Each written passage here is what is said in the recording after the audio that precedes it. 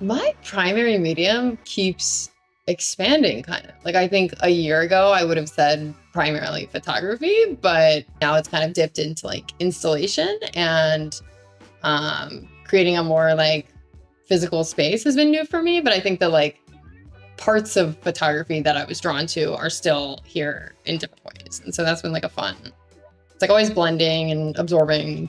I feel like I've always been like sort of drawn to objects like this, but when you don't know what goals, so it's harder to like find reasons to find spaces to, when you're just starting, if you've never done anything before, there's no precedent to like, I'm an installation artist, trust me. It's kind of like, I'm not yet, but I'm still asking you to trust me sort of a little bit.